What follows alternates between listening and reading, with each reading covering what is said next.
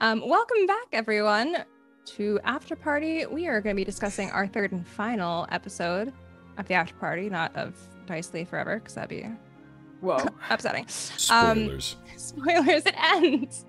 Everything's on a cliffhanger forever.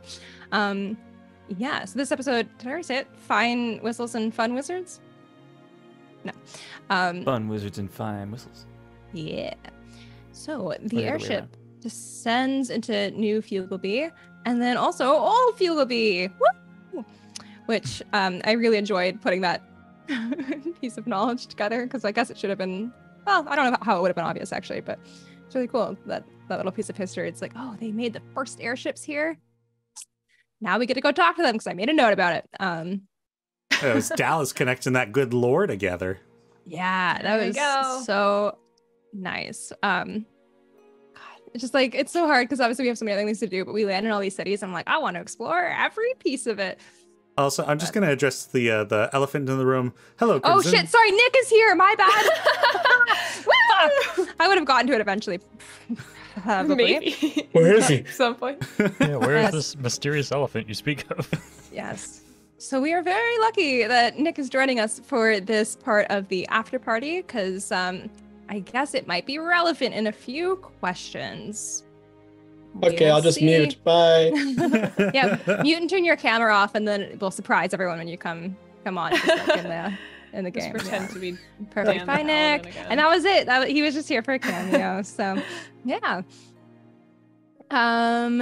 Yeah, I might try and blitz through some of this beginning stuff. So if there's anything that's important to people, just let me know. But we do meet Qiew once we get off the airship, which I am obsessed with her because I love a Kenku. Do you want to talk a little bit about her creation, Teni, especially her voice, which was really well done, if I do say so. Fun. Yeah, I won't dwell on it too long. Like, I knew you guys, like, I'd actually forgotten to give you guys the sending stone before you left. So I was like, well, somebody from the Arcanet will meet them on the other side. I want to make the first impression of a city is always so dang important. And I was like, what fun NPC. Can I just interrupt to say that you fucking nail it every single time? So yeah, just keep that knowledge. Anyway, continue. So I was just like, well, what would be fun? What kind of character haven't I used? It was like a Kenku. Oh, great. Yeah, perfect. We'll make them adorable. And also was inspired by our friend, Kumbalai in the chat, actually. Adam was running a game with us, and they played a Kenku named Cleric, and like their speech patterns like really inspired me, and I took that over to Qiew. But with the exception of I kind of did their voice, and then also this like secondary, like somebody is teaching them like phrases, because normally Kenku don't really speak with their own voice, but this Qiew is trying to learn with their own voice. So it was like, but you kind of have this vocal coach that'll come in every once in a while that they're like, these are the words we're practicing. And we'd gone to a Renaissance fair like a couple of weekends back now. And I dropped all of you guys back off in Toronto. And on the drive home, I was just like practicing, like, what is the voice? What is that secondary guy? What is Carrick from the other game we played in sound like? And I just practiced a bunch of voices on the way home. Aw, you could have done that when we were in the car. That bird noise was so good. Yeah. I just added that. Yeah, I added such a little extra to it. Yeah. How'd you do that? Tell me, Teni. I actually wasn't prepared with that. That just kind of started happening. I was like, okay, this is part of that now. Feeling the character. Teni became the bird. Yeah, be the bird. I also practiced Carrick's voice in my car. Heck yeah. Hell yeah. I love it. Sometimes a character just possesses you while you're playing them, and I think that's really nice. Mm-hmm. Yeah, so Qiew basically says, get rooms and, meet back up with me, and then we'll figure out this whole Cadway situation. So we get rooms at this local inn, whose name I forget, probably wasn't the Miner's Arms. Miner's Arms. Great. And then, we briefly discussed a little bit about the whole, like, how does Sarze keep finding us thing, which we didn't really come to a conclusion on, and there's nothing we can do about it anyway, so it seems like, really. I do hate a little lore drop about these fucking like tracking creatures from other planes that exist. I don't like that. It's a little freaky. So yeah, I hope we never interact with one of those. But yeah, that's all I have to say about that.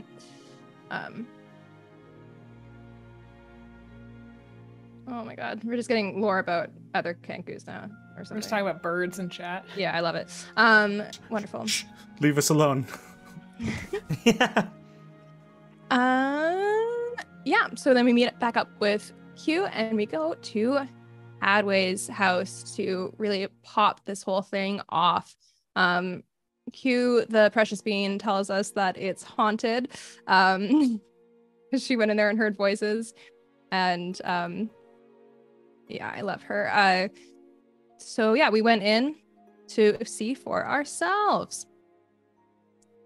Ghosties. Yeah, ghost friends. We can handle them now, you know? We've learned our lesson. Confident. Yeah, we're ready to fight some fucking ghosts. But we didn't have to, so that kind of sucked. But as it turns out, the ghost was none other than Nic's character. Way to scare the pants off of the perfect Kenku NPC. How could you? I was just singing a song, man. It just happened to be in deep speech. Did you learn it at the farmer's market? No, I learned that one probably at least 500 years ago. I got bored a long time ago. Inquire. Yeah, he wrote that. I wrote that. That's right.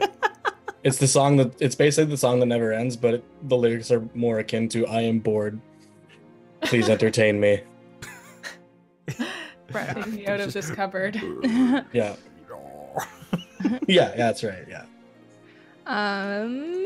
Yeah. So now that we're in the portion that actually included our guest, Teni, you wanted to speak a little bit about, how you prep for a guest to come onto the show and kind of the deceptions that you like to pull on us prior to the episode. Well, I mean, and Nic can kind of speak to this as well, because seeing as he is the guest that got to experience that prep. So I'm going to pass it over to him, actually, so we can hear his voice. Nic, how was that kind of prep experience to join us on a show as a character with specific purpose, kind of? Yeah, no, it was great. I'll speak to the prep first. Sorry. The prep was fun. Teni just came up to me one day. You cut out there. I'm muted for some reason. And Teni asked if I want to be a guest. I'm like, dude, I've wanted nothing more in my life. I looked him in the eyes and I said, I'll make a character right now. And he's like, okay, cool. So what have you been wanting to try? Like, what's something new? You played a long time. Like, what haven't you done yet?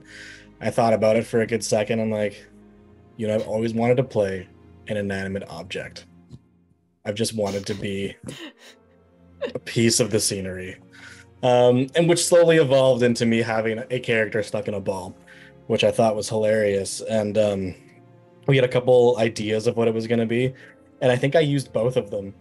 Like, initially the idea was just a head floating in a ball, but then I thought it'd be hilarious if I was like a person in a room inside a ball. And then I got to thinking about backstory and all that fun stuff. And then, but Teni sent me this, super duper prepped document full of information of things that my character knows, the history that I know, because my character was over 1,000 years old, so I had to know about like when the dragons were around and all this different stuff. And God, Teni, you were so goddamn prepared. It's disgusting. Like when I DM, I put down a couple bullet points, and I'm like, we'll figure it out. Teni's out here writing lore like J.R.R. Tolkien.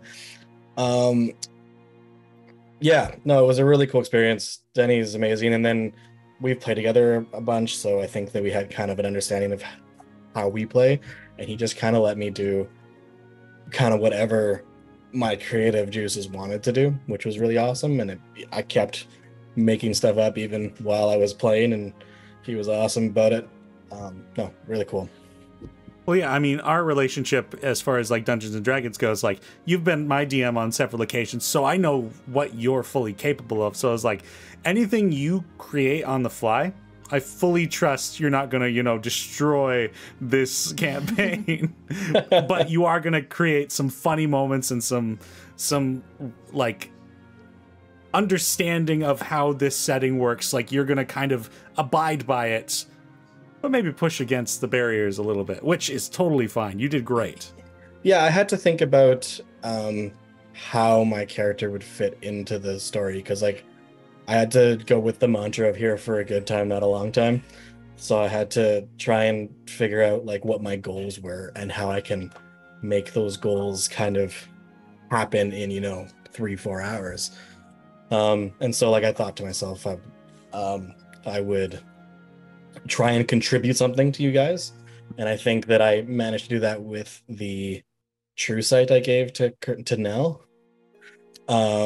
I was a divination wizard, which my initial idea was like, oh, they're gonna ask me to scry or tell the future. But I ended up doing that. And I'm like, oh, okay, good enough. I don't have to like press them to let me do anything else. We probably should have gone with scrying or telling the future, though. That sounds way more useful. What if we were smart and we had asked you to scry? Or asking about the lore of a 1,000-year-old wizard. That's right. I'm my own crystal ball. Like, you don't even need to bring me to a font or anything. God damn it. We had combat to get through, man. We didn't have time to chit chat. We were 6 hours in, baby. Yeah, and then like I think Denny set a really good pace in the dungeon that I was able to get in and out of your story in such a clean way and very natural and organic. Also, you freaking just throwing in like he bought me at a farmer's market freaking killed. Well, I killed So everyone. funny.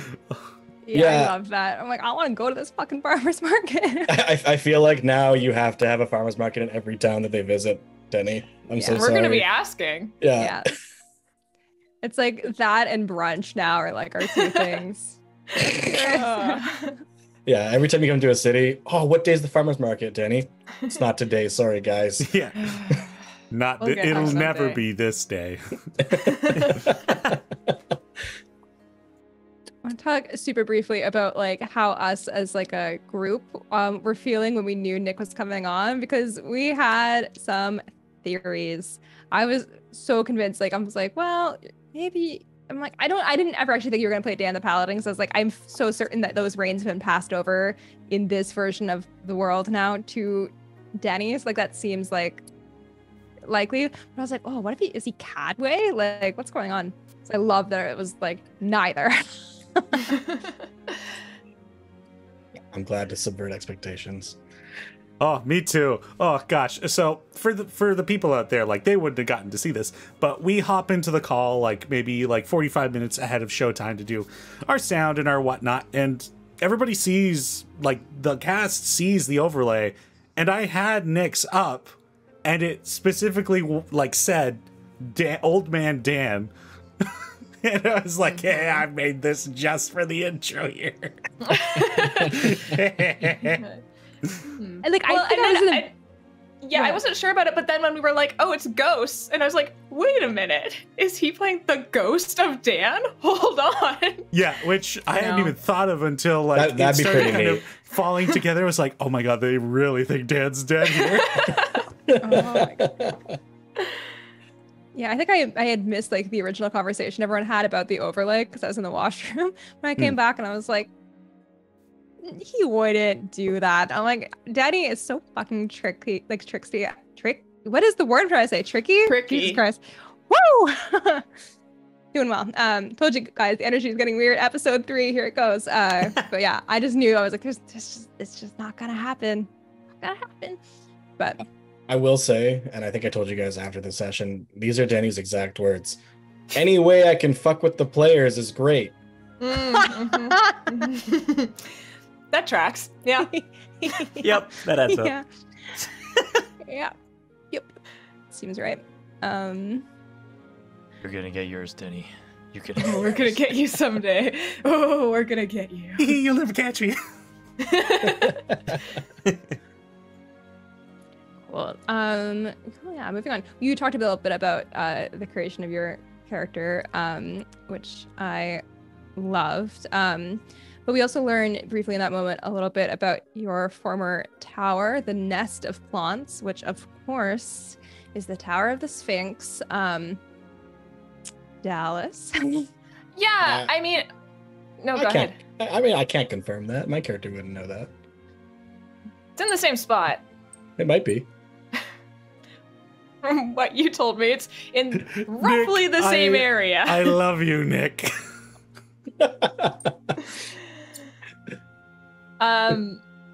Yeah, I mean, I'm curious as well, like how, I don't know, like how you guys fit these things together, like how, like this is something that's obviously like important to the overall plot of the story. We've talked about the Tower of the Sphinx a couple of times now; it's come up.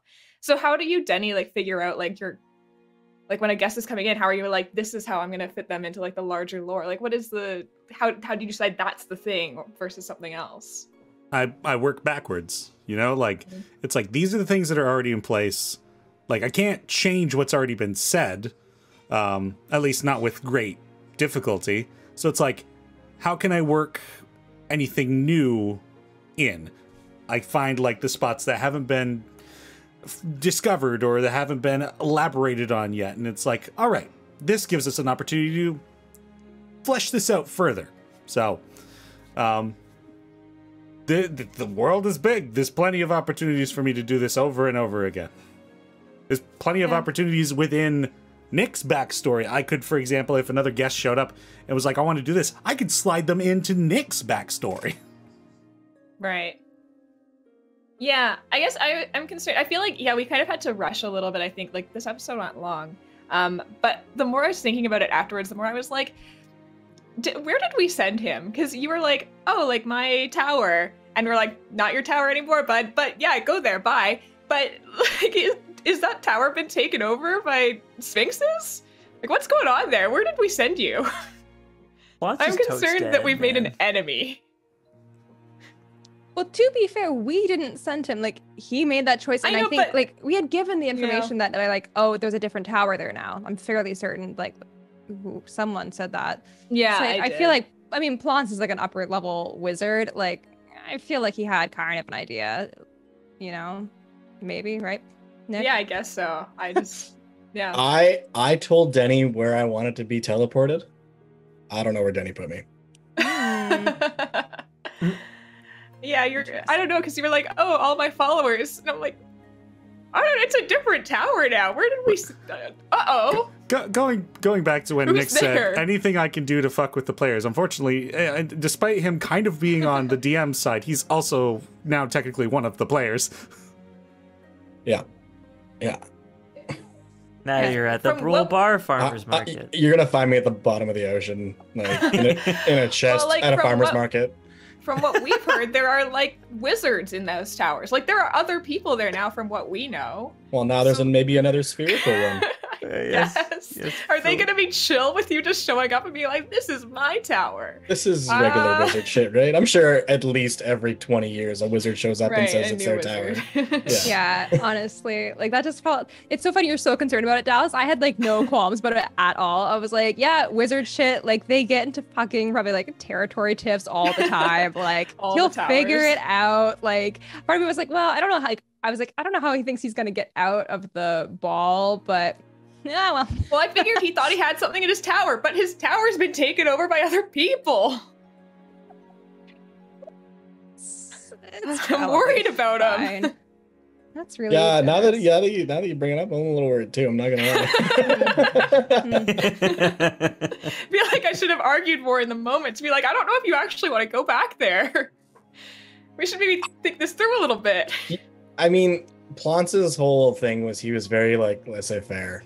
Like he'd been in that ball for so long that he'd kind of just not given a shit anymore. Like I feel like the first 100 years was just him violently trying to get out of this ball. And like I went through all the stages of grief, and I feel like I'm just at acceptance right now, so I'm just kind of riding the wave. It feels very wizardly too, because if you're a wizard, you're at the point of a tower, like you're big into experimentation. Point proven by the fact that you're trapped in a ball. So it's like very wizardly to be like, well, This is a fun experiment. Let's see where this fucked up teleportation circle takes me. Oh, woohoo! Probably couldn't get worse. Yeah. It's another experiment. Oops. It got worse. Yeah, I think it probably could. Well, we might be going back to that tower one day, so I guess we'll find out. Now you're like stuck between two sphinxes and you're like a tennis ball caught between two cats.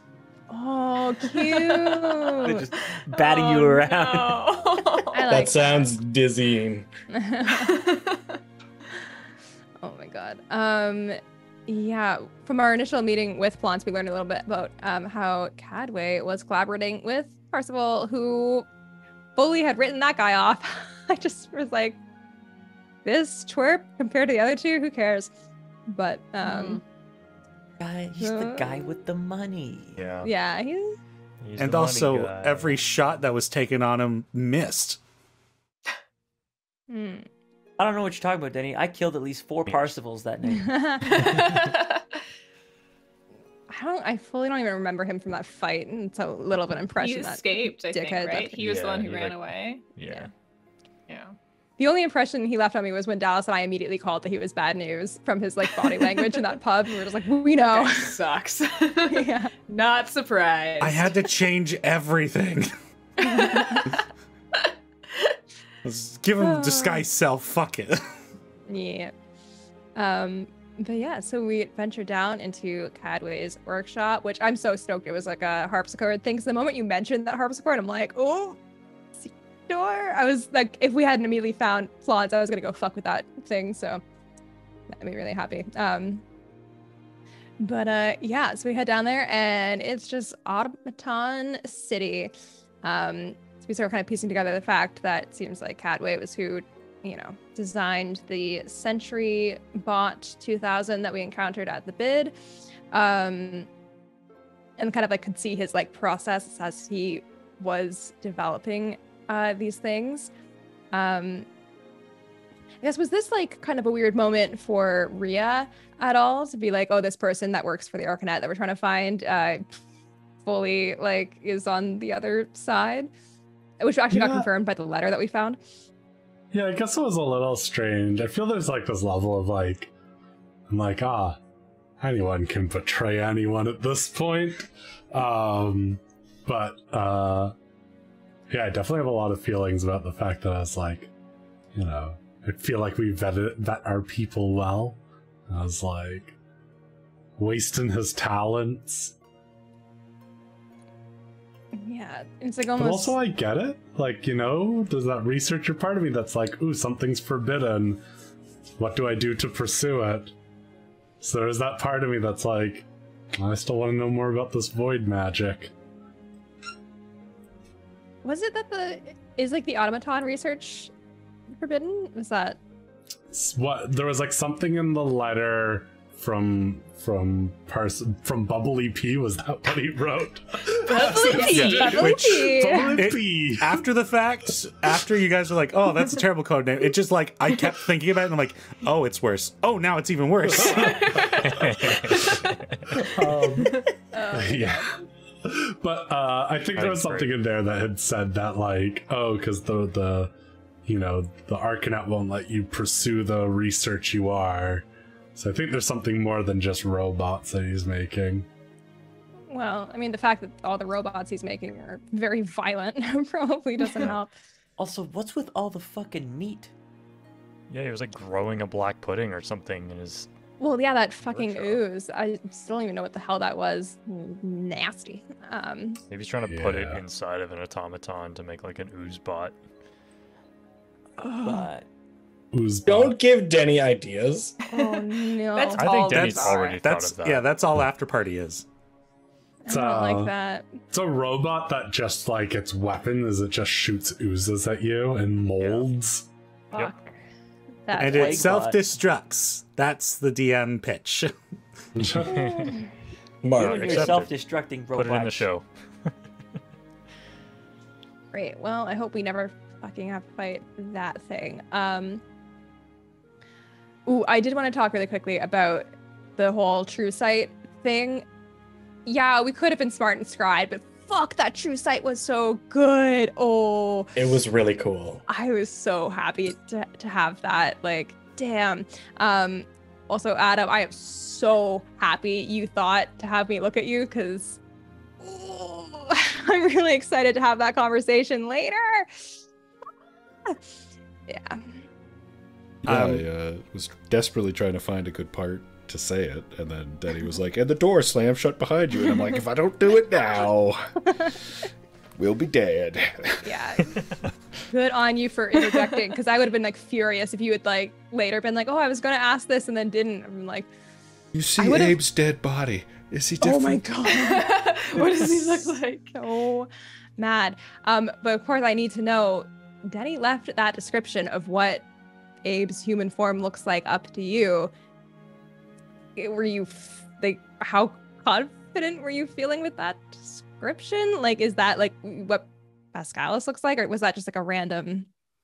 Did I supposed to also support that question? At this point, when I said, I imagine you know who it is at this point. Like, did you feel confident you knew who it was? Yeah, for sure. Especially when you said that it was a human soul. I was like, okay, my card drag theory's out the window. Yeah, well, that's what I wanted to talk about, because I was like, you had this great moment of sending us a beautiful tinfoil hat theory about you potentially being card drag, which blew my mind. I was like, that would have been so interesting if that had been the case. Oh. So, you know, I'm a little disappointed that that's not it, but I guess things can only get so convoluted, you know. But yeah, for like, did you already have a physical description of Pascalis, or did you just make that up? I think I had a loose idea of what I would think he would look like from the context of he's an adventurer, he's a warrior, he's, you know, got an artistic side to him, thinking of like Aragorn, Boromir, Elendil from Rings of Power, all that kind of stuff. So just having that context, I hope that it wasn't, if you've ever thought about what he looked like, Denny, that it wasn't too, you know, aggressively different than what you pictured. My visions of Pascalis, I've always kept him fully plate, like helmet, so I never thought about the appearance. I knew at some point somebody else was going to be Pascalis, so I've left whatever he looked like. How could you possibly know that? What? Oh my god! The fucking threads. It's like this might have been in my thoughts for a very long time. Ooh, I love that. Oh, like, no.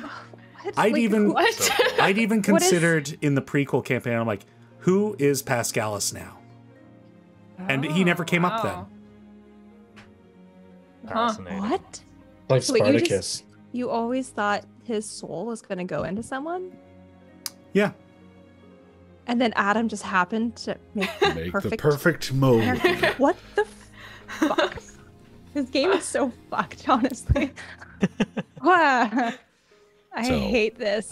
If I may, a big old tinfoil hat, like Oh, let's get it on. The brim is covering my eyes. Yeah. I can't see anything. That's Gideon's okay. hat size tinfoil hat. We have ashes of a hero. Stop. Stop. It's irrelevant. Pascalis was burned alive. Oh no. Yes. I definitely want to ask Elowen if she could cast Identify on the ashes. The problem is that Identify doesn't work for non-magical items, at least in the spell description, assuming I read it correctly, because I am very bad at understanding spells, apparently. I mean, I was a divination wizard. Yeah, we probably got that guy. Stop it, Nick. It's too Talking late about for me, you. Nick? You know, actually, we're not interested in talking to Nick anymore. Yeah.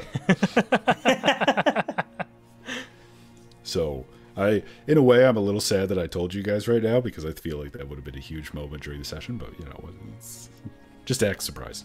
I will. I'm definitely about to add it to the current lore, our group lore doc, just our theories at the bottom, just because I just have to. I'm so sorry.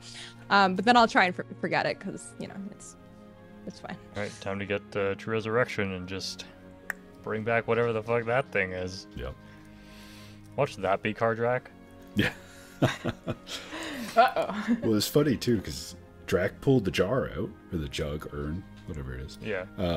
And to Philanori was like, "Is this you?" And I'm just sitting there like, "It could be me." It might be. Oh, so funny.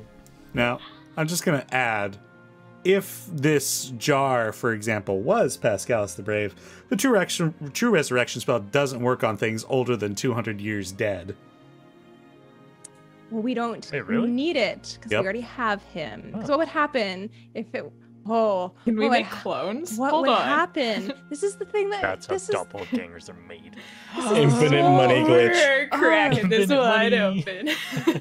This is the soul conversation that like fucks with me. Cause it's like, if we did cast it, what would happen? It would just like leave like Abe's.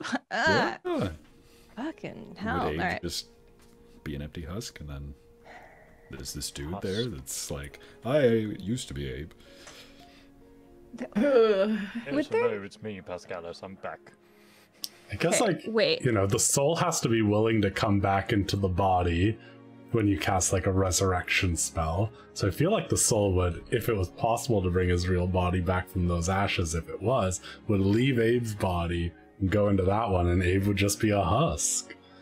Hey My guys. concern there is that Abe would then become he whose hunger is unending. Because I do not believe that he was defeated. Come on. No. Wait. Okay. What is the wording on true resurrection? Do you need any part of the body, or what do you need? Okay, here we go. You touch a creature that has been dead for no longer than 200 years and that died for any reason except old age. If the creature's soul is free and willing, the creature is restored to life with all its hit points. This spell closes all wounds, neutralizes any poisons, cures all disease, lifts any curses affecting the creature when it died. The spell replaces damaged or missing organs and limbs. If the creature was undead, it is restored to non-undead form. The spell can even provide a new body if the original no longer exists, in which case you must speak the creature's name. The creature then appears in an occupied space you choose within 10 feet of you. You need a sprinkle of holy water and 25,000 gold pieces worth of diamonds to cast this spell. Easy. What is the one that you have to roll because you go into a new body? That's, I think, just resurrection? Reincarnation. Okay. So forget about fucking true resurrection. It's gone. What if the hat's getting bigger. It's down below my chin now. If we were to... Okay, hear me out, guys. If we were to kill Abe and just like dismantle his body, and I cast, not me, but someone cast reincarnation, what would happen? Because it would be a different body. Walk around, find out. When Rhea becomes a level 20 druid in another lifetime, they'll do it. Well, isn't it just so lucky that we're going around fighting high-level druids? Because I have a theory that I need to test. So Okay, Abe, stand still. These Now druids listen. are just gonna fuck around like that. Abe, I know no, I'm just gonna ask them. I know we've killed you in the past, but you were a zealot barbarian back then. You want to try it one more time? Would you just for fun? I know, like, you were trying to, like, save the world and whatnot, but hear me out. New body. Hear me out. I want to eat Didn't food. mean to Yes. derail the whole conversation. I'm just because in reincarnation, what Oh, happens this is to great. the old? What happens to the old body? Well, Right. I believe it's the old body kind of becomes the new body. So Believe this is that the is perfect solution because then there's nothing left behind for Malden to fuck with. And like, Well, I don't know. I mean, like, you what- might not know that because the body of Abe is technically a legendary material. Might not follow the same rules as an organic body. Well, we won't know till we try. What level is reincarnate? Is that 6? That seems right. Don't know. It's 5th. Wow. I'm just curious. That's all. No, curious is Anyway. great. Magic is awesome. Well, because now I'm like, well, is there any other way to like have a body for Abe that's not the Arcanfolk body? Oh, okay. But they can't be dead for no longer than 10 days, so... Well, we would do it right away. I'm not gonna kill him. And we're not until just gonna kill him I'm now. not just gonna kill him now. I'm gonna wait until we have the thing. Obviously. Sorry. I think I missed the through thread there of like who we were resurrecting. I thought we were talking about the ashes. No, I'm killing Abe's current body to bring him back in a better new body. Don't let them tell you who you want to be, Abe. No. I'm just curious. Okay, it's fine. Excuse you, Abe is perfect. He doesn't need a new body. No, he doesn't, but if he wanted one, I just feel bad he can't eat anything with us. Or That's the much of reason. anything. Yeah, I'm gonna talk to Abe about this. Not that I would fucking know any of this in character, but one day I'll figure it So, out. Abe, I've been thinking. Yeah, I've been thinking, what if I murdered you and then brought you back with a spell that I don't have and can never use anyway? Just thought. Okay. Fantastic tinfoil, though. Woof. Actually, I do attach to this kind of. Christy, you asked me another question when you had that true sight. Did you want to talk about that right now? I want it to be a reveal. Thank you. Fantastic. No. I mean, you've also had the wonderful. You noticed that light that was on the roof. Yeah, that was really fucking helpful. Weird. I was like, oh, what's that about? Doesn't matter. And then it was important, turns out. I just thought it was some fuckery to do with Plonce, so I didn't even think about it. It just left my mind immediately. I was like, oh, What did you think it was? I really could not tell you. Well, out of character, I was thinking maybe it was a scrying orb because I was thinking about in campaign 2 of Critical Role, how common that was. And then I think I went on an ADHD tangent in my own head about oh, it's so annoying that none of us has that ability that Ford had to constantly see those. And then I just forgot about the light being relevant. That's a good thought, though. I didn't even consider that. Yeah. And I guess maybe it was kind of in a way because clearly it was something that triggered the shit locking behind us. So yeah. Tis fine. And also I didn't know enough about how Plonce's magic works. So I thought maybe oh, he just turned into a light, or that light is where he went and will fall through, or something. But yeah, so we continue to explore the workshop. Did anything? We found the teleportation circle, and then the meat room. Yummy. And then we activated the automatons. Good. We hit that red button and we felt good about it. Why did Rhea hit the button? Because I told them to. Did you? Why did you tell them to? Drax said hit the You button. are not allowed to talk, Christy. No, I am. This is this. No, you are not. I am actually fully on Christy's side on this. I was gonna save this for later, but I can get into it right fucking now if you guys want. I am serious. Denny has heard this already, but I will get into it. Do you guys want it? to? Whatever happened, I didn't do it. No, I'll save it because we're gonna have a separate conversation Told me to. further down. But I talk about this.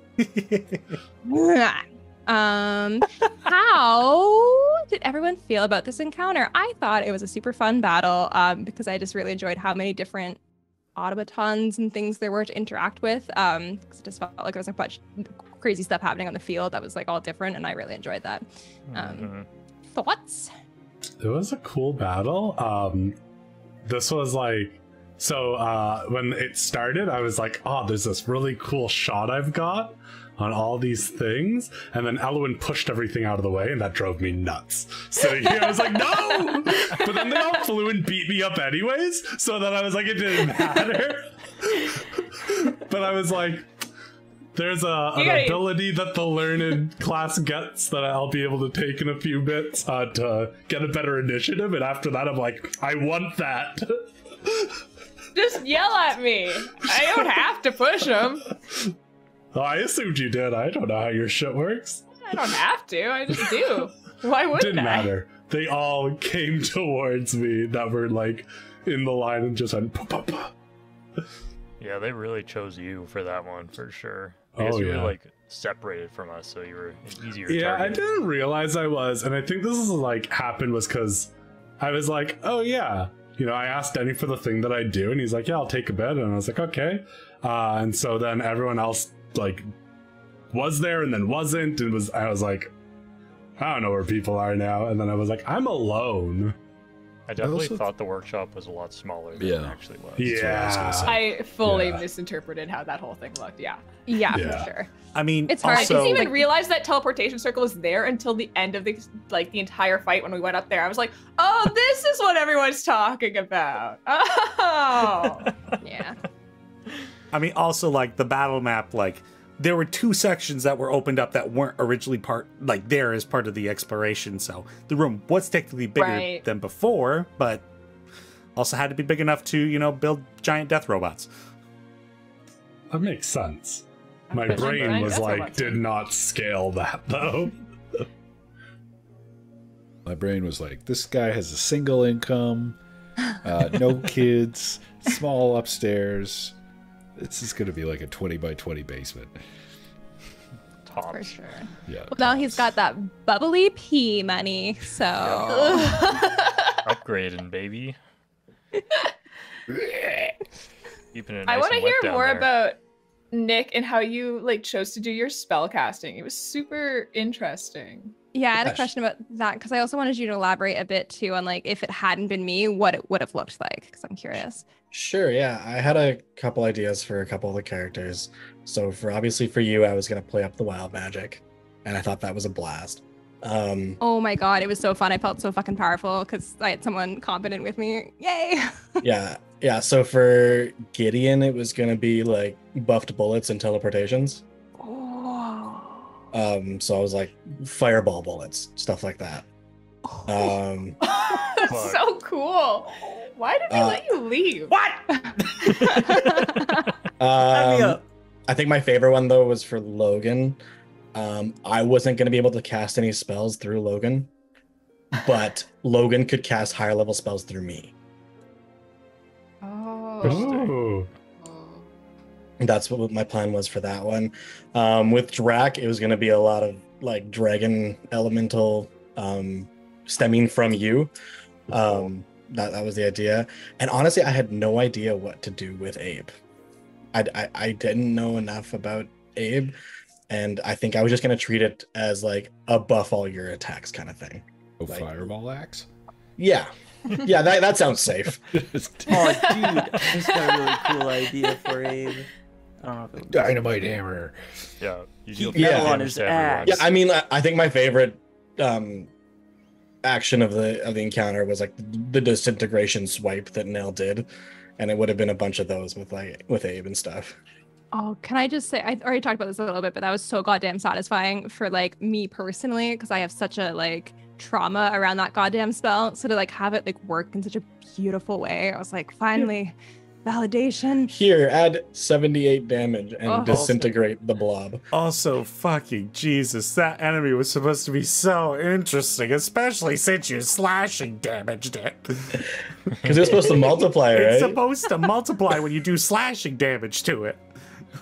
Oh Oops. my god. Poof. Sucks to suck.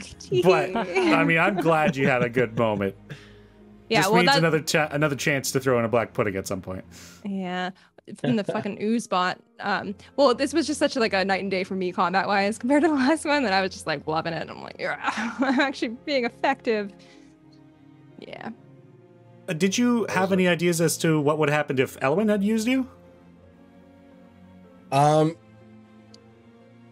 No, I didn't actually. But Fine, I'm just the other full magic user. 3 Eldritch Blasts. well, and that's probably Woo! that's probably why. I think because I definitely would have left yours to think of in the moment. I don't know if I would have just buffed all your spells. If you would cast it at level 2, I would have not cast it at level 6 kind of thing. I think that's probably what I would have done, just because you were the other full magic user. Either that, or I would have just acted as a +2 or 3 magic focus kind of thing, and I'd cast bonus actions or help or stuff like that for you. That was my idea. Yeah, I think it's good you ended up where you did. You had a lot of really fun moments with Christy. Yeah, no, for sure. And who did you suspect would end up wielding you? I thought it was going to be Gideon, because Ryan likes shiny things. Yeah. I think it worked out well because I mentioned this too, but your character choice really resembles a character from a book series that I really love. So I was just super enamored immediately, and I was like, I want it. I have this rope I never use. I want the helpful awesome. wizard. Great use of the rope. Have you guys ever seen the Dragon Prince on Netflix? Yeah. So the mirrored wizard reminds me a lot of this character. Oh, Mhm, yeah, mhm. yeah. Yeah. Wait a minute, that guy's not a good guy. Yeah, Nick after the fact told me that he's like, I think I unconsciously made the mirror wizard from Dragon Prince. Yeah, it was after I made it that I'm like, oh shit, it is exactly the same. Almost. Nah, it's still great. No. Yeah, I love it. God, just having a full level wizard is just so nice. My wizards are good. Yeah, and I tried to make it an intent to like only use the big spells at kind of key moments, because I could have thrown out like 6 level spells, 5 level spells the whole time, but I don't think it was really worth it. Yeah, that's fair. Wait, you're saying we could have finished that combat in under 4 hours? Nah. Nah, if maybe if wild magic wasn't so chaotic. Yeah, for real. Yeah, so one of the other big moments during this fight was Ryan got bit by a confusion snake. Is that what it was? Yeah. Do you want to talk about that a little bit, Ryan? Because clearly Gideon was like already having such a good mental time.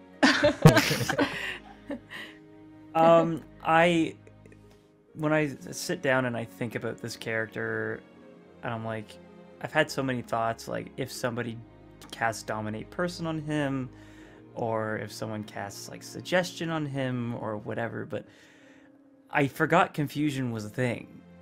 And Denny bit me with this damn snake and was like, you're suffering from confusion. And then my brain was immediately like, okay, so why does Gideon have a chance to shoot one of his friends in this moment? Like, what is causing him to do that? Mm-hmm. So I was like, okay, yikes. Like, and he just got pumped full of chemicals, I assume.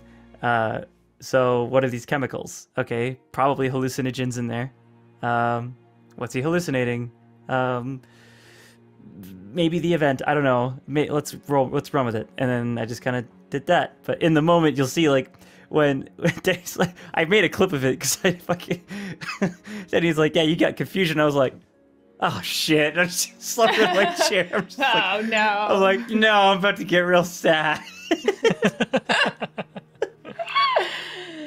You're gonna feel things. It was incredibly lucky that it was a random target and you rolled the number of the frickin' snake. Yeah, I was gonna blunderbuss whatever it was.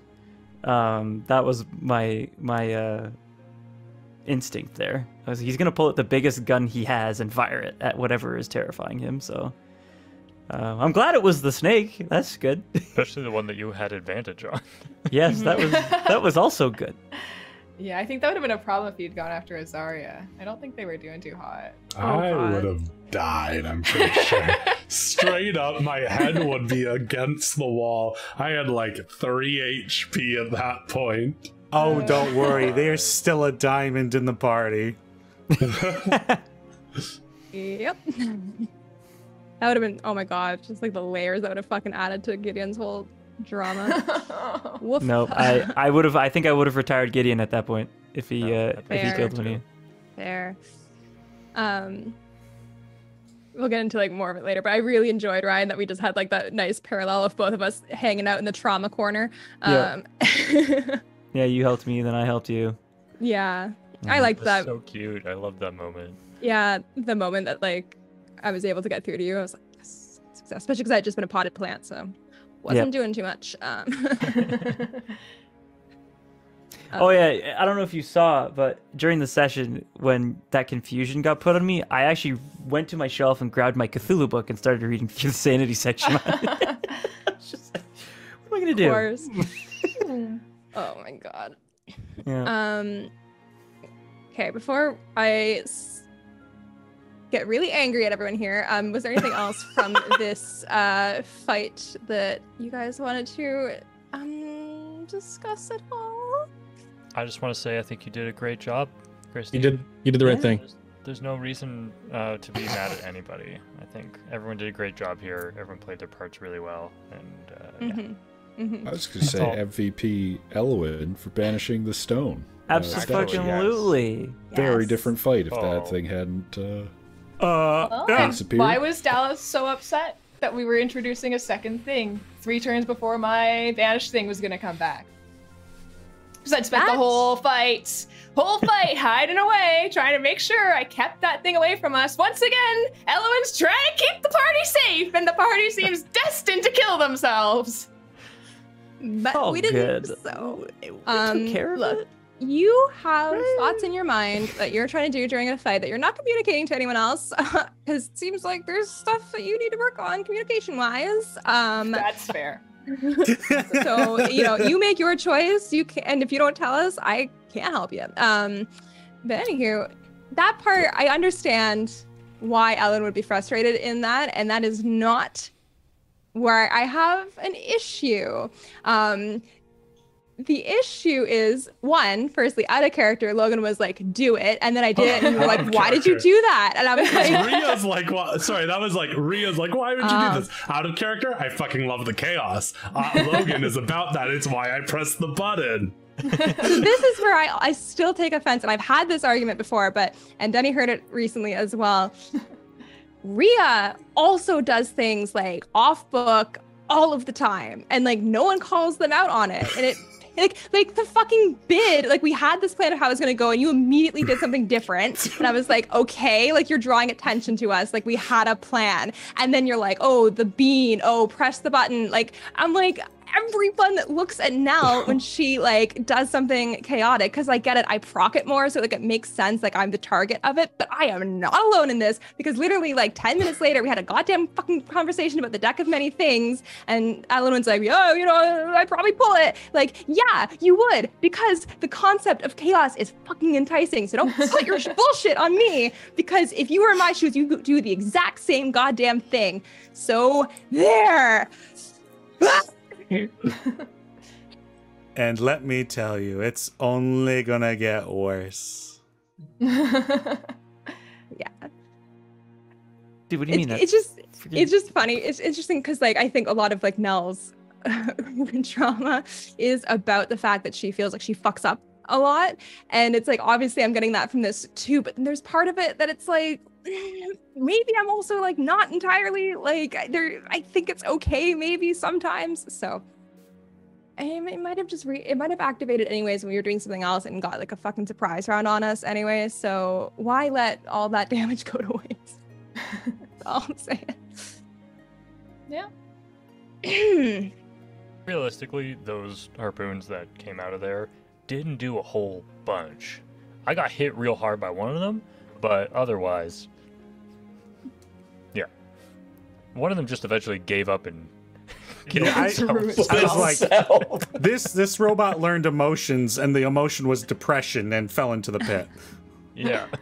Not hard to do looking at our party. It's a millennial. It's a millennial. Oh. Okay. I'm just gonna change because I'm feeling like agitated. Anthony actually submitted this.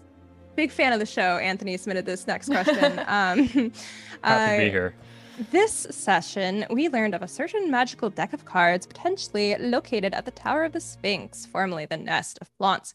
The effects of this deck are often game-changing. Sorry, and can completely, perhaps.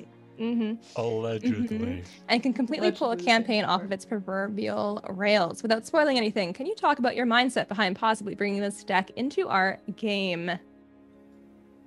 Denny. Do it. Eat it. That's not what you do with the deck, though, Denny. Do it. You could. Do you get all the cards if you eat it? Yeah, true. Do you just pull all of them? You summon Exodia out your bum. You become the deck of many things if you eat it. Ooh. People start pulling cards out of you. That's a fun moment. Oh God, stop it, please. It's... I mean, why else do you include the deck of many things? It's temptation. Like, it played the exact role I wanted it to play, and I am intrigued to see if it plays any further roles. I gave you guys beans. You have resisted the temptation for using further of those so far, so in this theme of chaos, Beans. let's see how far. Just so Let's see how far the temptation can go. Beans. We democratically divvied up the beans after a test bean. Yeah. Also, Yeah, like, do we all have one bean? Yeah, we I all have one bean. technically have them all, I believe, and it's just like we know that each one is divided up. But Okay. I feel Yeah, like yeah. the Bean in my beans are like inventory. a traveling item, you know, like an on the road item.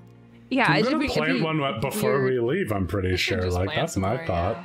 Yeah. Well, what if it's like a fireball and it just blows up New Fugleby? Not in town. You Similar know, we to are like, in a garden.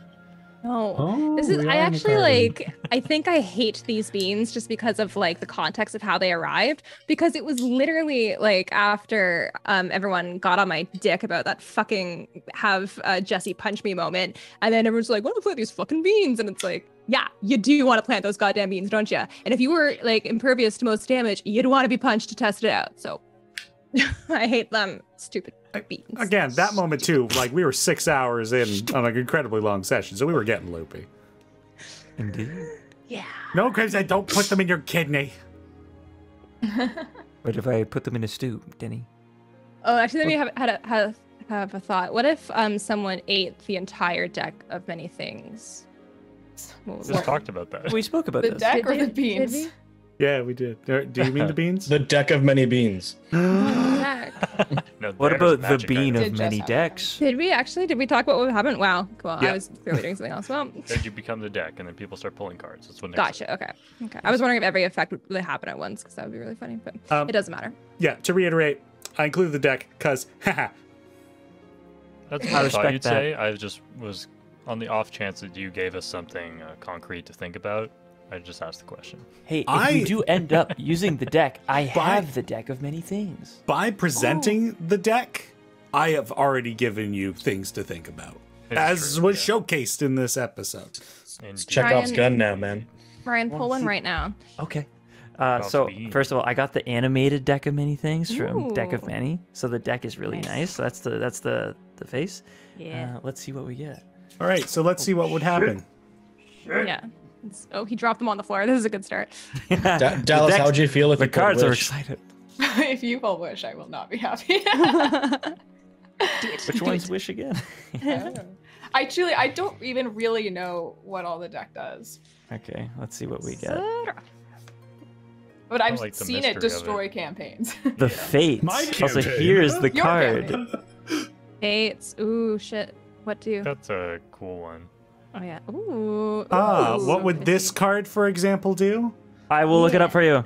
I can I have tell a you book right now. Benny has it. As reality's fabric unravels and spins anew, allowing you to avoid or erase one event as if it never happened. Oh, no. Could you imagine if you'd have drawn that freaking card? Can I keep my draw for later, Denny? No, I don't think so. Holy shit. All right, well, But it's really interesting. For example, and now we have upped the deck of many things stakes. geez. Perhaps you should I mean, plant you those won't draw that beans before card things go twice crazy. in a row. Yeah, for We real. plant the bean summons to deck of many things. Double temptation. I At could that point, it's erase just begging to be pulled. the For event. real. What the? That was a good Well, tarot people read. like Yes. to shit talk on throwing the tarot. Wow. but That was Kismet. Dude, that was insane. Ooh. If only. Well, guess we'll never know. Do you have a I'm question pulling that for- damn card, boy. Do you have a question for Elowen about the next thing that happens? About her, like, going around and asking people for assistance here? It's a little bit later. Oh, Yeah. okay. I'm actually going to hop in here because I've got a question for Christy. So, it's no secret at this point that time magic hangs over Nell like a wet blanket. And the moment in combat where Nell got affected by magic that slowed her down, you took that opportunity to really showcase her feelings. in that moment after it kind of subsided when Gideon was comforting you, you did some extra rolls when you were trying to calm down, and to which you got a nat 1 and vomited. Would you care to expand on what was going on there? Yeah, well, it was funny because slow happened earlier, and I was like, whoa, shit, like, what if that happened to Nell? Like, that wouldn't have been good. And then it did happen to me, and I was thrilled. Oh, thanks, goodbye, that's really sweet. Yeah, it was one of those moments I was telling Dallas after, like, I was only rolling her dice, and they just had a story to tell, because I kept being like, when it first got cast, I rolled to see, like, kind of like an intelligence or like a wisdom saving throw type thing, like after the one I already did, to like have it cast on me to see where I was at, and it was like below a 10, and I was like, okay, so then I'm like, I'm not doing well, experiencing like this thing that I've, like, you know, done to my family, and then I just kept kind of checking to see if I had gotten it together, and I hadn't, so I just really wanted to play that up a little bit as well. All right. So yeah. Well, I mean, clearly the trauma comes from, you know, this situation with your family. You know, you've kind of frozen them in time. Do you think Nell has a permanent aversion to time magic, or do you think she might recover from that negative perception once she's able to fix that situation, hopefully? I think, you know, if it fixes, if the scroll thing fixes everything, then we're good to go. But if it doesn't, it'll be a bit more of like something to grapple with, I think. So it's kind of like one of those hard things too, because I'm like, in the grand scheme, compared to everyone else, like, this is kind of pretty minor. But it's still like important to her at the very least, and that's why I kind of try to flavor of, like, I imagine, you know, me and Runa were so close that we like had that kind of thing of like, oh, if someone gets hurt, like, you feel it. And so it felt like in that moment, I'm like, oh shit, I'm feeling it. Like, I'm seeing through Runa's eyes right now. And I didn't really like that concept. So, well, I mean, yeah, if I could fix it, I would probably be fine. I would get used to it again at some point, but I would always be maybe a little cautious at first. Yeah. Fair enough. That's all I got there. Yippee-ki-yay. Cool beans. So yeah, so then all of that lovely stuff happens. We kill everything, and so begins the conversation about the deck of many things. You were doing really well when this happened. Do you want to talk about, you know, Elowen's thoughts and feelings, figuring out what to do in this situation? I just want it so bad. What that stupid deck. I don't know. I really didn't think Denny was actually going to present this as an option. I thought that was a joke when you said it. So I was like, man, whatever. I don't have to think about this. And then especially because you were like, wizards from the tower that I've heard strong wizards are at, I was like, I get where we're going with this. I understand what questions I need to ask. And you're like, nope, here's the other guy. Have a genie, why don't you? Yeah, I don't know. I truly, me asking the group is Dallas asking the group as well. Just like, what actually do I do about this? But I think I knew it's not. There are other options. There are other options. But it's good to know that deck is out there. That was heartbreaking to watch you try to make a decision on that. Mm-hmm. Oh, it sucks. Oh, it's really not fun. I was truly so angry. I left that session just like, I need to go sit and think for a while. As per the quote we heard about the situation afterward from good friend of the channel, Nikki DeGui, I asked Dallas how the session went. She said, oh, it's fine. To which she said, oh, well, I was talking to your fiance who said you left the room, wouldn't talk to him, and stared angrily at a scone. Well, the thing is, he actually showed up a little while later. I ran around the house fuming for a while before, yelling at myself for a while before he showed up. By the time he had arrived, I'd gotten to the staring angrily at scone part, but there had been a rage before that as well. Ah, yes, the 7 steps of grief. Staring angrily at a scone is number 3. I definitely felt like your frustration was indirectly at Plonce. And I'm like, Teni just told me to say it, okay? I'm just a tool. I understand. I know where the blame lies. Don't you worry. Please don't be mad. And then I called you. And then I called you kid, and I knew that was going to be hilarious. Oh my I'm like, God. I have to color a child. Stop that. Such a shit disturber. I love it. Yeah, and then that led to the whole thing with like Plonce teleporting, potentially being able to teleport us somewhere. And I was already kind of like lost in the sauce at this point in terms of like I was like, you know, sad as Nell or whatever, but I was like, what? We're not gonna teleport to the tower, because I thought that's what the main conversation was. I was like, that makes no sense. That's so far away from what we're trying to do. Like, why? Just like practically, like, why the fuck? You know? So I was so confused. But what was everyone else's like feelings and thoughts in that moment? Because, or like, where would you have wanted to teleport with that open invitation? Because I didn't know what to do with that. I mean, I think you made the right choice to like move the story forward in the way that we're going. Interesting. Yeah. I think like we could have used it to go to the tower and pull cards from a deck. You know, we could have done that, but that does take us wildly off course from what we're doing. Mm-hmm. I also could have sent you where you're going. We could have gone. Yes. Well, we could have gone to Varmhall. We could have gone straight to Darakarth. I mean, That's where I guess like my thought was like we just go up the Rinzar Peaks, we go right to Drax's family. Yeah. We leave all of our horses. Skip to the die. climb. Yeah, Denny mentioned that. He's like, they're gonna be so sad when they leave their horses. Nope. We'll never. Y'all saps can't leave your damn horses behind. Excuse Well, me, it did Denny. seem like, just from like an emotional perspective, I couldn't figure out how we could possibly go straight to Varmhall from this. Like, it's like you're like, let's transport to like my sister's living room. Like, I need to work my way up to that. We're not going straight there right now.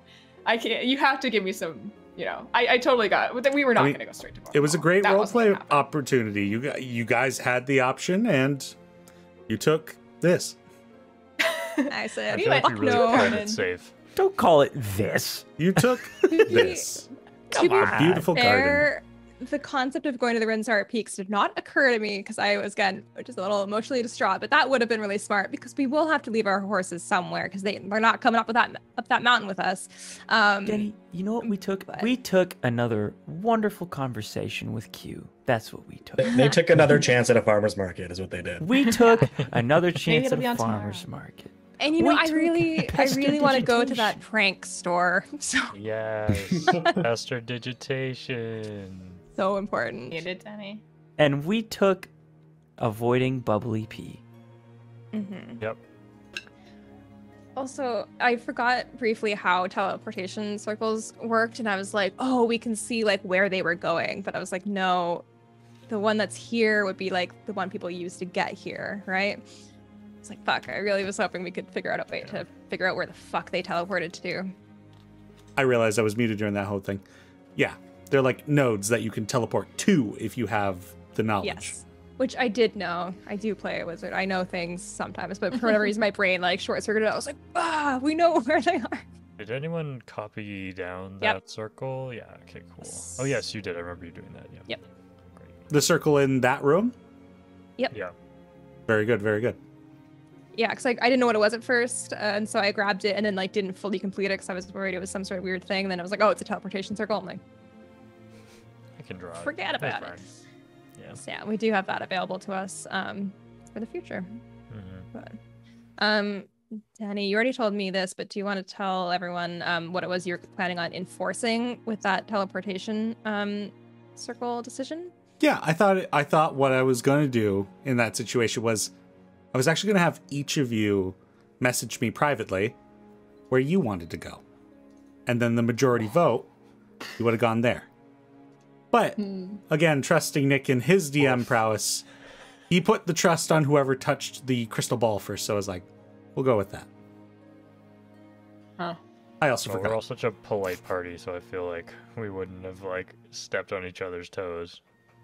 Like we I wouldn't w- have known. I did plan to ask, like, you tell me, but then I was gonna ask, what do you actually want to go? And I would have sent you there. So there would have been opportunity to like screw up, and you could have blamed it on me or something, right? Because like we only heard I knew I from, could trust you. Oh yeah, baby.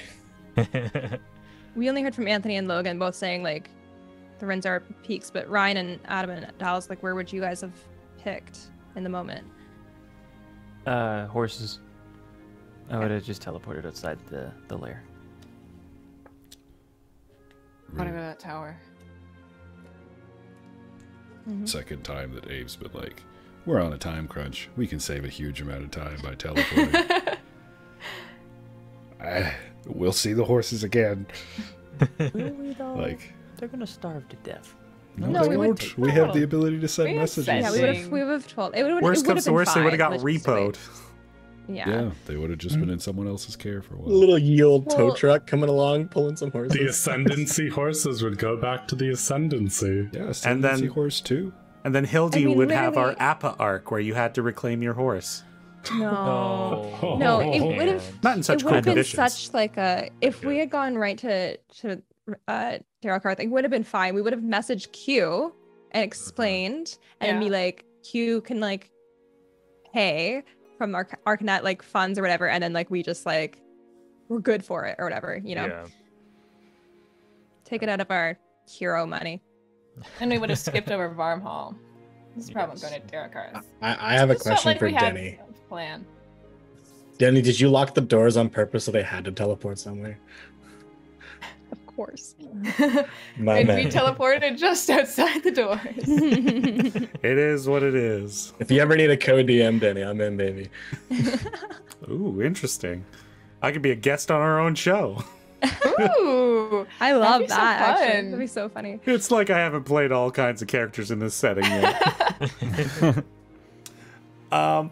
Now, I'm going to hop in with a question once again and this will be a fun throwback. So back in episode 28, Wax on the Cake, Christy, you got Drac to send a sending spell to your twin sister Runa after you found out that they weren't actually frozen in time, just slowed. And the following morning, actually, I did finally go back and find that message, which, Drac, your message from that morning was, "Hello, this is Nell's friend. I'm checking in on you on her behalf. What do you feel? Are you okay? She misses you dearly. Happy birthday." Oh God, that's fucking heartbreaking. I didn't take any notes because I was too emotional. So. And that following morning, after you did that sending, Nell had a vision of the moment Drac received Runa's response. And now in this session, 5 in-game days later, Drac received and relayed that response. So, Christy, you had quite an emotional reaction as I told Anthony the message. Were you expecting that it would be so heavy on you as a player? I don't think so. I think part of it was that, like, I know that we're getting close to Varmhall, so as you know, I've been like trying to work on stuff, like, you know, some context for that, and like Runa has been such like a character in the background that is so significant to Nell, but like we haven't actually seen or interacted with her. So the fact that there was like the first time like in game, like we were hearing her, I think just like hit me way harder than I was expecting it to, on top of like literally everything else that had just fucking happened in that episode. So no, I wasn't planning on crying, actually. I mean, that brought me to tears too, so Yeah. yeah. I actually loved rewatching that moment because there were so many reactions. Like Anthony teared up, Christy was just breaking down, everyone else was like, it was so cool. Something about receiving a message from someone that you sent to so long ago, like really it's not that long ago, 5 days, but like just like the reuniting of family to me is just a really powerful emotion. So yeah, it was really hard because like obviously it was one of those things where like meta wise I had already put it together. What was happening was like reacting to that as me, and then I was like, oh, now I have to like actually like react in character, be like, what? Like maybe I'm like sobbing, I'm like, what do you mean? It was funny. I was thinking, I'm like, wow, Nell's taking this a lot better than Christy is. Because I was like, I just couldn't, like, my brain was splitting in half. I couldn't like figure it out. Yeah, that's understandable. To both Anthony and Christy, what did you guys think happened to the original casting of Sending? Did you just give up on hearing a response, or? I just thought, like, because when I sent it, it was... Because you can tell when it's received, right? Mm-hmm. Yeah, so I think you said that I could tell it was received, but I didn't get a message back. Well, I think the way I described it was like putting a bottle out to sea. Like, you know it'll go somewhere. Right. You don't know if it'll... when. Yeah, I mean, I don't think Drac would have pursued it unless Nell asked him to again. Because that's a very sensitive topic, so... What? Concept. No, I definitely was wondering, like, the closer we were getting to Varmhall, I'm like, is he gonna, like, is it gonna happen before Varmhall? Like, I was so, like, it was kind of hanging over me. I'm like, it has to happen at some point, but, like, I just didn't know when. So, yeah. I hadn't given up. Like, I knew it was gonna happen because I had the vision it was, but I guess I was mainly surprised that it was like something we could understand. So I was thinking like, oh, it's gonna be fucking like weird or like slowed or I don't know. Yeah. Mm-hmm. And kind of tying this into like the previous topic of the teleportation. Ultimately, I figured, kind of like Adam was saying about Abe's thoughts, you guys would have, you know, taken advantage of the teleportation to maybe fast track a little bit, or I was suspecting Varmhall Village because a lot of you knew Nell wanted to stop there on the way, and I thought that this sending moment might have helped spur that decision, at least in Nell's eyes. However, it seemed to have the opposite effect. So what's going through Nell's mind that kind of prevented her from taking advantage of the situation? I simply cannot. Just the one, I don't know, Nell was in a fucked place because I was exhausted and all that shit had happened. Like, I just couldn't, like, roll up in that current state. Like, feel like it's gonna be like, we're gonna camp, like, right outside and then walk in first thing in the morning. So I'm gonna be, like, so on top of my game as much as possible to enter. Because this will come up hopefully at some point, but, like, Nell left the village under the cover of night, like, just left them completely on their own devices and didn't fucking tell like anyone except for like her one aunt who had to then deal with everything. So she feels like a goddamn coward for fleeing in that way. And it's like, I just can't get over the like, I keep thinking about like, I have to walk through the village now, like all the way through to get to where they are. And everyone's going to be looking at me. And I'm like, nope. So I need that time of walking there to get to the point where I could actually do that. So. Well, it also sounds like there's a lot of conversations characters want to have with each other on the way there, so maybe this is for the better. Yeah, we have things to talk about. Question Stuff 2. and things. Nick, how did it feel to be present as a witness to all this trauma of under 400-year-olds majority? Dude, let me talk. I say this with the utmost respect. Fucking kids, man. Like, so dramatic. I mean, I was like, Nick himself was almost in tears during a lot of it. But Phil was fairly unbothered by most of it. He's in a ball. Like, his problems are bigger than anyone else's problems. But it was really cool. You guys are an amazing group of players. It's amazing, and Danny's lucky to have you guys. You're damn right. Truly. Oh, good God. Great. So we covered it. We went out to the gardens, and that was where that ended. And yeah, I'm so looking forward to the next episode. But Teni, you had a fun question, so let's do that and then wrap it up. Yeah, not really a fun question, more like fun information. So I believe I've told you guys in the past, like, I was working on like connecting you guys as duos, being like Elwin and Abe, for example, are our sideline contest duo. Woo! I've finally come up with a little fun title for each of your pairings. Okay. Oh boy, please do. All right. So Abe and Nell is, of course, Phoenix and the Beast Slayer. Abe and Drac, I couldn't quite find the right words for this, but it's like, you know, in like a romantic like spy comedy film when like the two antagonistic like husband and wife couple are like fighting and they meet each other face to face and have a quick quip. Yeah, that's the two of you. Mrs. Smith. Yeah, you guys are Mr. and Mrs. Smith. Because I stole his kill. Did Drac call Abe brother? Like in the draconic word for brother? Yeah. Okay. Yeah, Battle Brothers, yeah. That won't be a tiny moment. When Abe brings that up, I'll tell you that right now. Would Abe have known? Do you know Draconic though? No, but he heard Drac say it to his blood brother. Oh, true. True. I got all the Abe one done first, in case you can't follow why I'm doing Abe's first. Abe and Azaria are old souls. Abe and Gideon are poncho pals.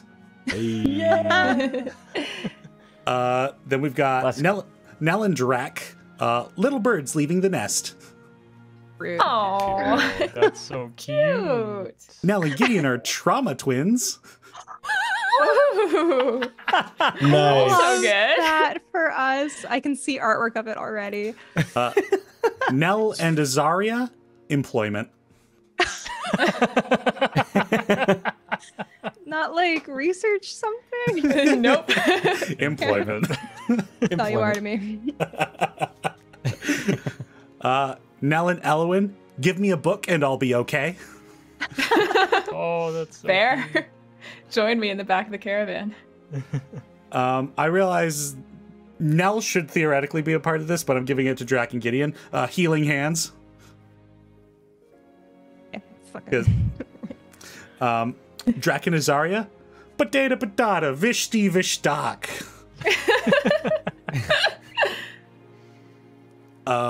Drac and Elwyn, siblings, am I right?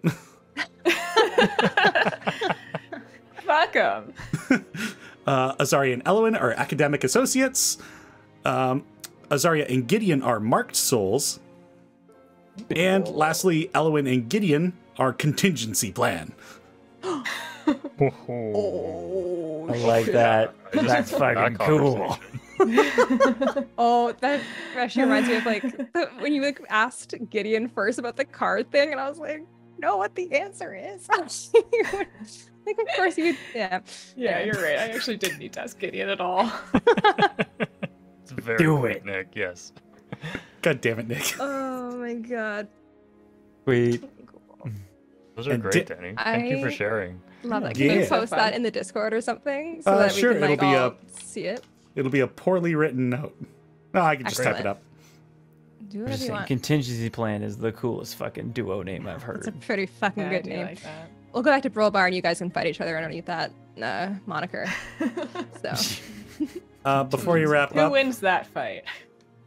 thank you, Nick, for joining us on the after party and on the main show.